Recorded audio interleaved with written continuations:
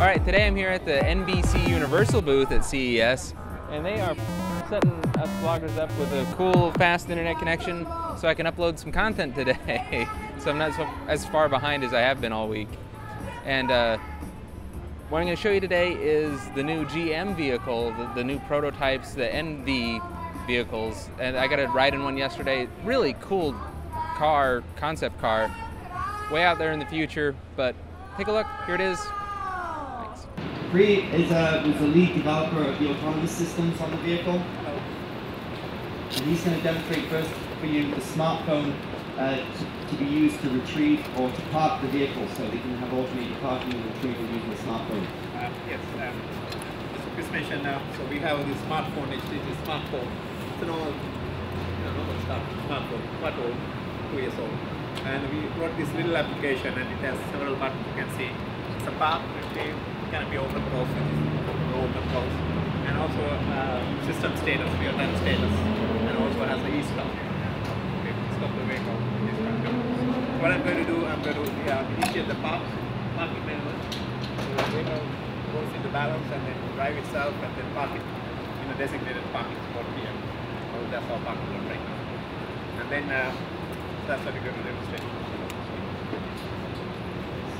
The vehicle, as you see it now, is in the landed position. It's resting on its front landing wheels, not consuming any energy or power. But with the right command from Cree, it will wake up and go into balance mode, and then it will slowly accelerate off and go and find its parking spot. You see it now beginning to go into balance mode, and you see the wheels moving relative to the coach when it accelerates.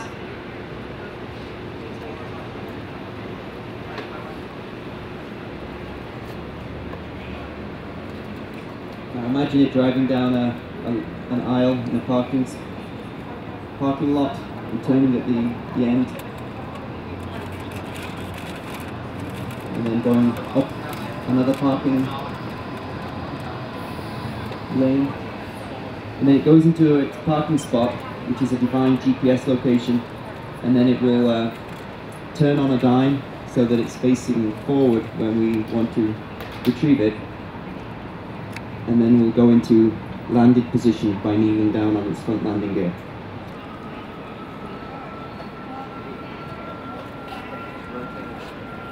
Yeah.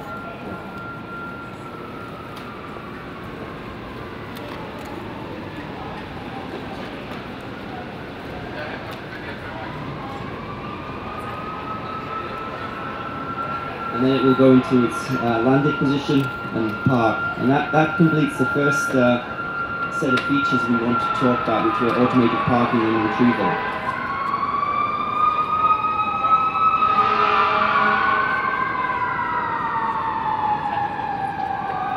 The next feature we want to demonstrate is platooning. So Cree will get in one of the other vehicles and drive it to the right starting position behind the blue vehicle. So the two vehicles are in the right starting point, and then the vehicles will take off autonomously. We'll have a driver in each vehicle, but they are there just as a safeguard. They won't be actually driving the vehicle, their hands will be completely free. So Tom is getting into the blue vehicle. He's going to just be there to show that he's not driving the vehicle.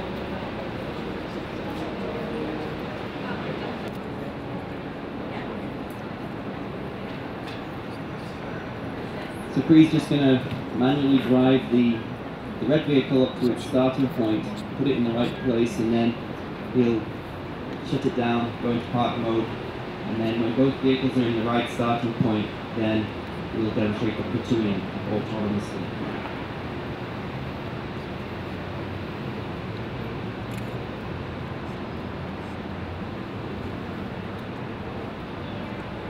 As you can see, these vehicles can be driven both autonomously and manually, because it's important that we don't take control away from the vehicle, from the driver, that we provide the driver with a choice. There are times when they want to drive, and there are times when they might like the vehicle to drive them.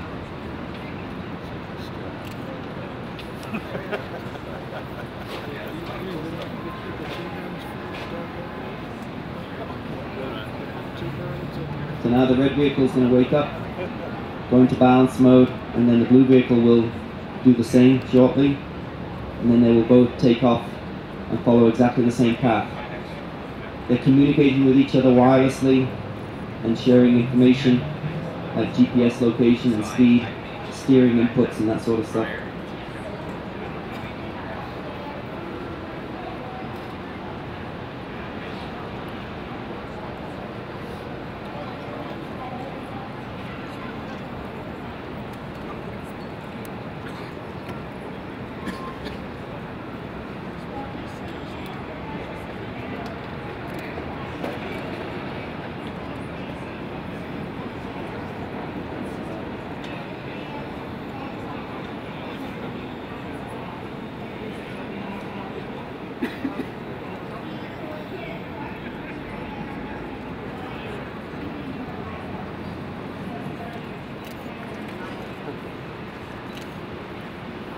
So perhaps in the future, the first vehicle might have a trained driver, and then other vehicles would just join the platoon and be able to platoon autonomously and then separate when they want to. So you can imagine a virtual bus in the future, perhaps. Or maybe it's a family of 4 that owns 2 of these vehicles, and during the week each parent has their own vehicle, and then at the weekend they can travel as a family of 4, but they can separate when they want.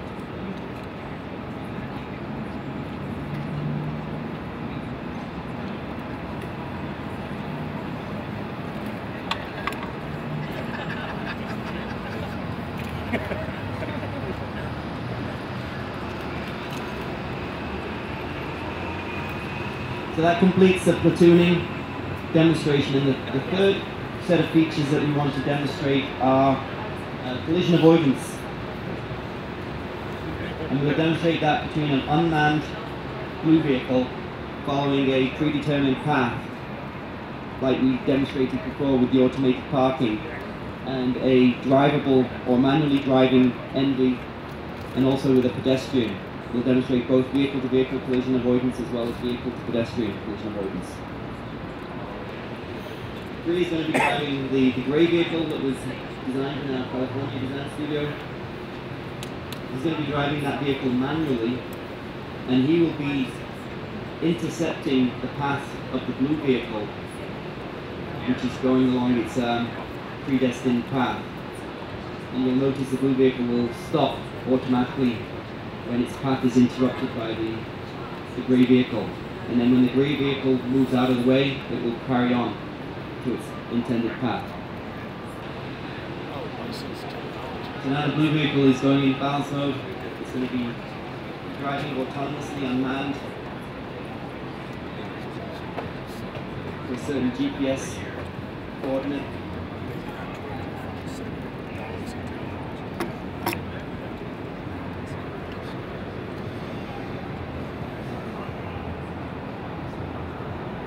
Bree is going to be driving the vehicle so that it will intercept the path.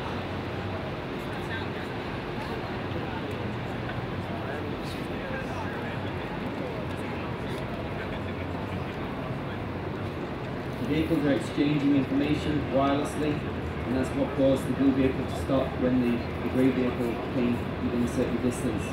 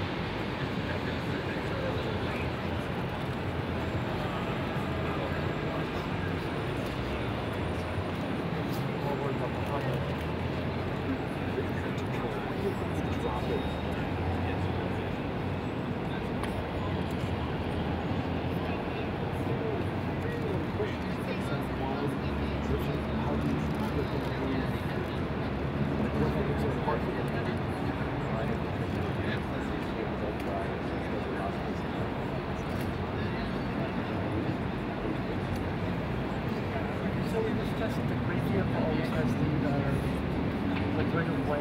But in the real world, how would they know who is the right of way? Well, I guess there'd have to be some. It's a little bit like people, so definitely it's like people. They want money too. That's the full version of the software. So now that demonstrates the vehicle-to-vehicle collision avoidance that uses vehicle-to-vehicle communications. The last feature that we'll demonstrate before you have a chance to ride these vehicles is vehicle-to-pedestrian collision avoidance. And that does not involve communications, but involves sensing. Tom is going to be, or Pri is going to be walking in front of the blue vehicle, and they don't have a transponder on them that communicates with the vehicle, although that might be possible in the future. But for the time being, they are not transponding or communicating with the vehicle wirelessly, but the vehicle still avoids colliding with it because it has sensors at the front of the vehicle that can detect pedestrians and stops.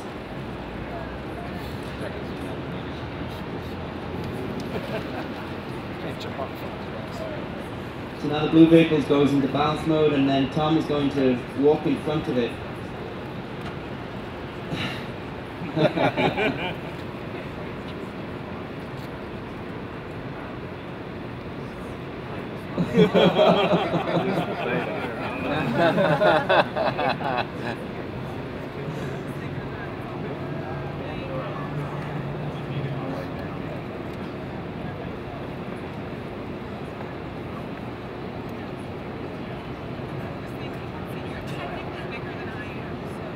We worked that time.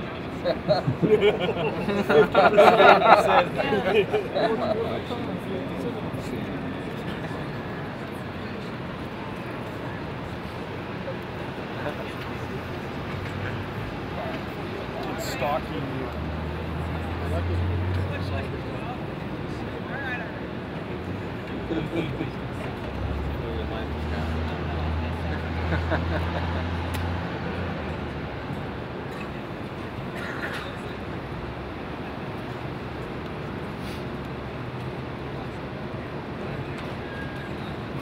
That completes the vehicle-to-pedestrian collision avoidance. So now we're going to let people have a chance to ride in the vehicle with a GM-trained driver driving the vehicle.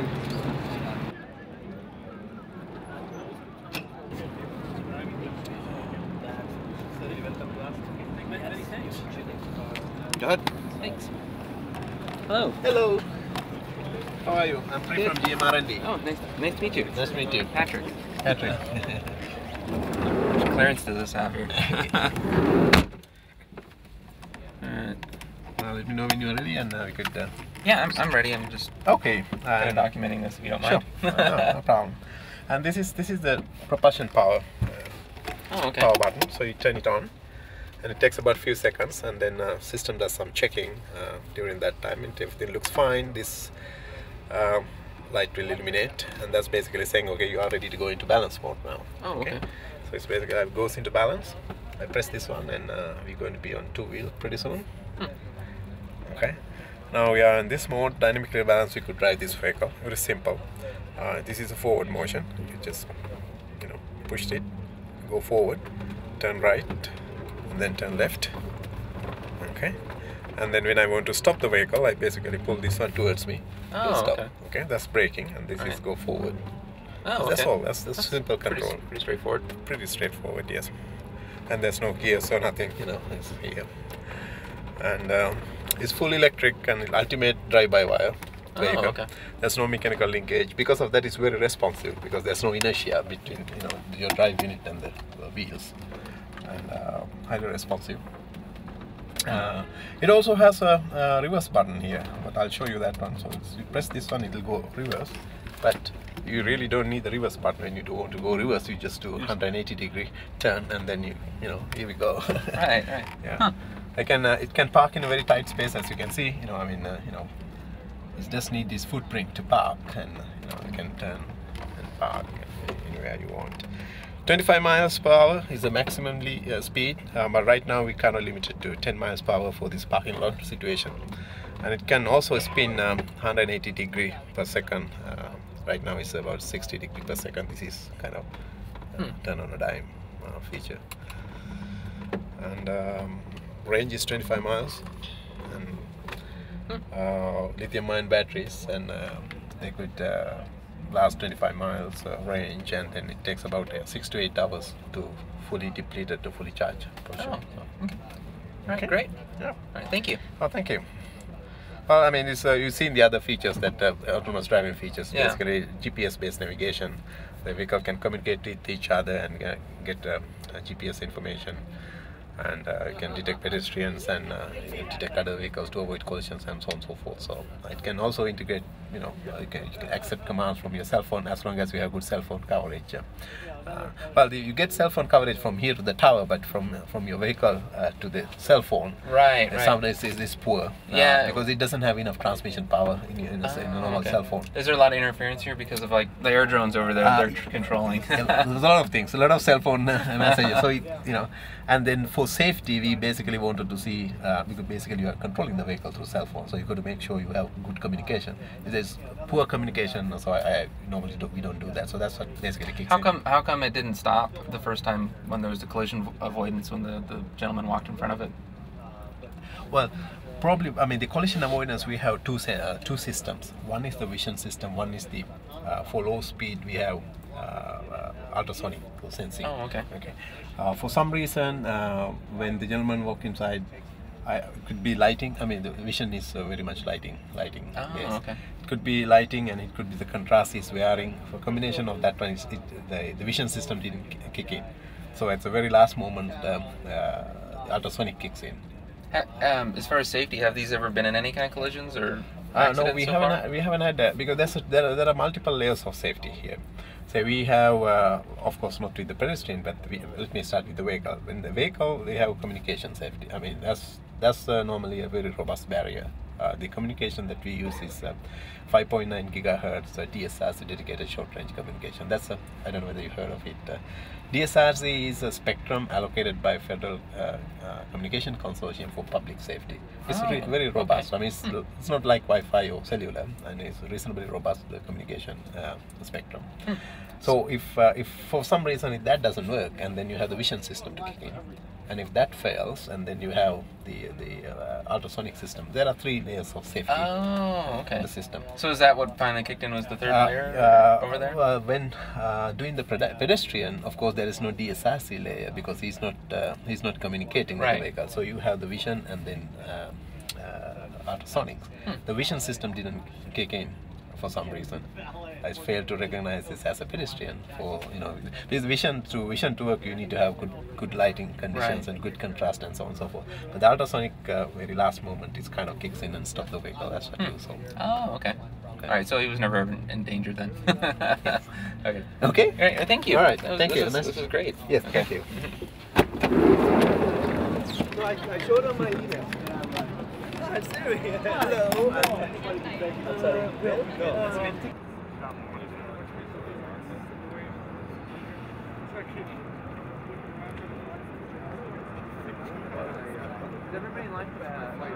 Wow, so that was fun. That's kind of cool.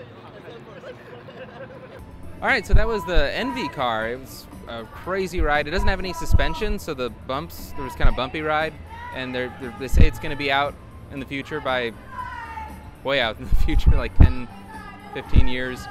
So I don't know. Could be cool. Thanks. Subscribe to the feed. We'll see you guys later. This has been a Two Smart Guys production.